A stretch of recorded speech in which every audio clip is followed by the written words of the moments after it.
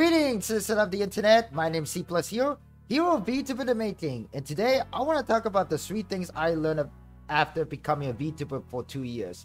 So, as you guys may or may not know, today it's my birthday! Yay! But it's also my 2nd year anniversary as a Vtuber because, well, I debuted as a PNG tuber on this very day, 2 years ago exactly. And man, what a ride it's been. I don't know why, but a lot of stuff really has changed, but I want to discuss just these 3 things specifically that I learned after becoming a VTuber for 2 years. Number 1 is finding your niche.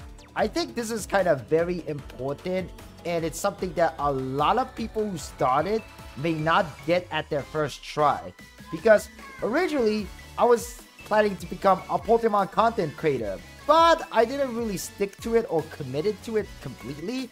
So I just really didn't stick with that, you know. I did indeed made a lot of Pokemon VGC videos if you go back to my YouTube channel and check out my oldest video, but I never really stick to that. I really never did. And another thing is that it's best not to feel afraid to experiment and finding your true niche, something that you like to do the most. And it's okay to ask questions with others to find out what you really like, you know. Learn from others, learn from their mistakes, and just experiment as much time as possible, because you want to find your niche in like about a day, a week, or even like 6 months after you started VTubing, you know. It may even take like years to find out what you exactly want to do. And some people who's been VTubing longer than I did still couldn't even find their true niche yet. But there's nothing to be ashamed of. There's really nothing to be ashamed of not finding your niche yet.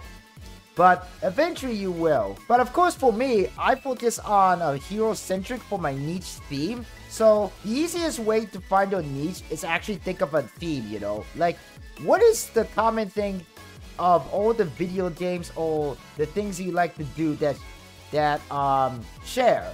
So I always think of a theme for my niche, and somebody actually suggested me this on a Discord server that I should focus on making a hero-centric stuff, which I did.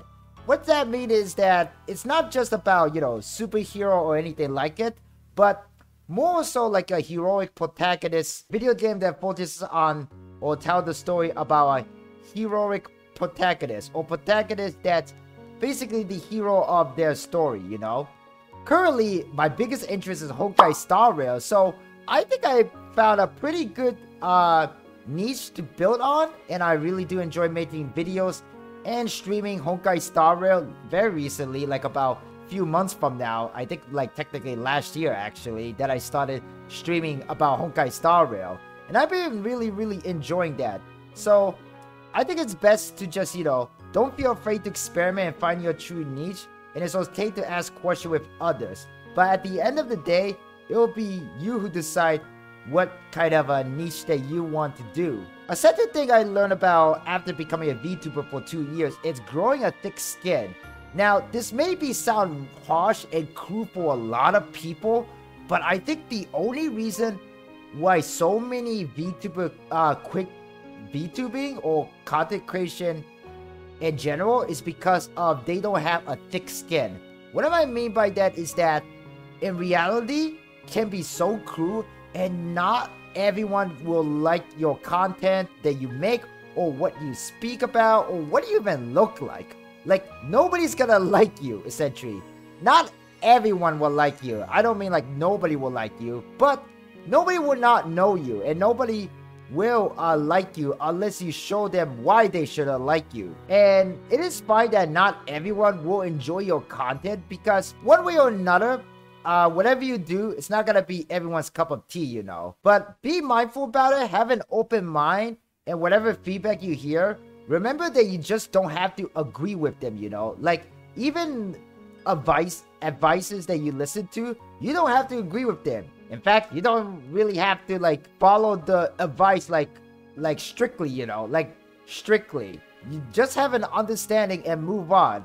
And of course, you know, tell a difference between, you know, a positive and negative criticism, and you should be fine for most of it. Of course, I'm still learning how to grow my thick skin too, but that is something I learned about becoming a VTuber for 2 years.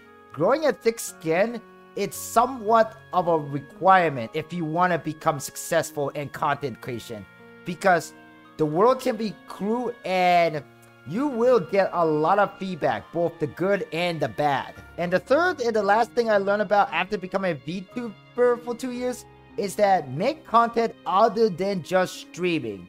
Now, I know what you guys are all thinking about, like, but you know, I streamed on Twitch and all, blah, blah, blah. Well, let's face it, Twitch, as good as Twitch it is, it's not really great when it comes to just growing your content. I mean, just streaming won't get you anywhere. You have to like go outside of just streaming, because the thing is, once you stop streaming on Twitch, you just become non-existent very quickly or just very immediately.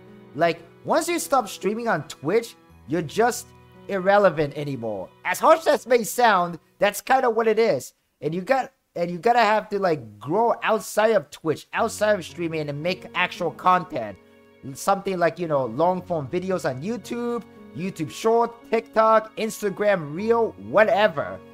You have to make content around your niche. But remember, like your first live stream where you don't expect a lot of people or no people watch you, you should expect that not many people will watch your content right off the bat. Now, of course, some people will get lucky and will become very successful on their first video. Maybe get like a couple of views, like 10 views, 100 views, or maybe even 1,000 views.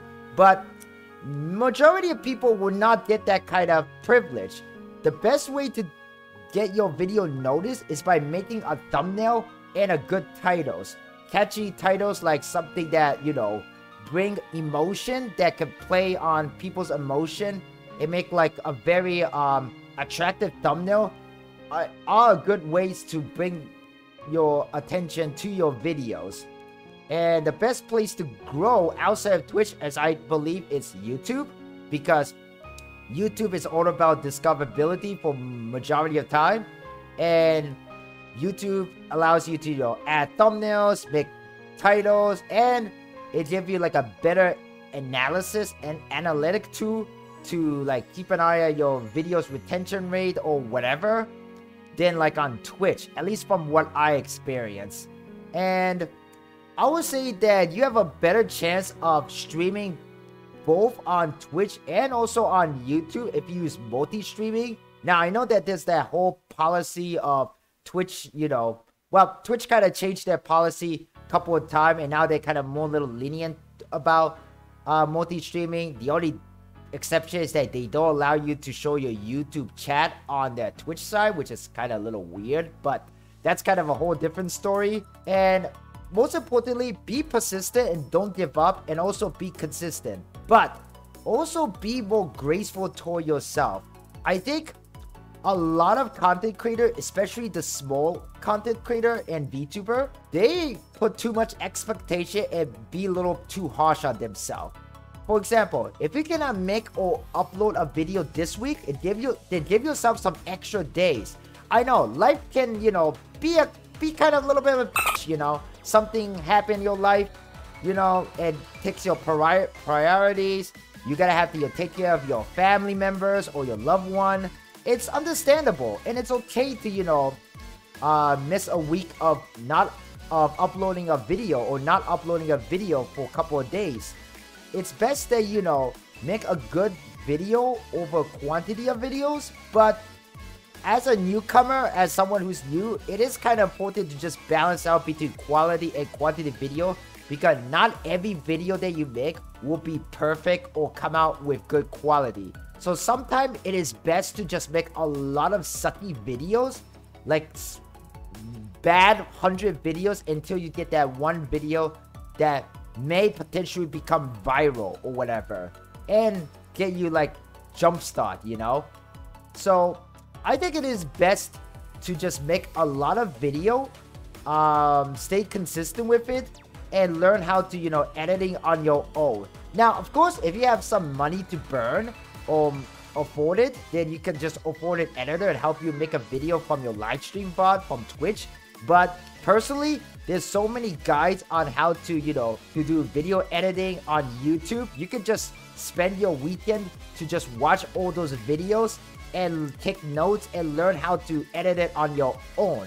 And that's kind of what I did. And I personally use DaVinci Resolve because DaVinci Resolve, while it has a lot of learning curve, it's free, 100% free. And there's just so many guides video on YouTube for DaVinci Resolve. You can also try out other editing video like Adobe Premiere, but Adobe Premiere costs has a monthly subscription. So I wouldn't recommend it if you're tight on money. And that's kind of what I learned about VTubing after becoming 2 years. So finding your niche, growing a thick skin, and make content other than just streaming or outside of streaming. And I think you should, be good to go. This video is not really meant to be some kind of a proper guideline on how to become a not become a VTuber, my apology. But I think it's very important, and I hope that you guys, learn something from this.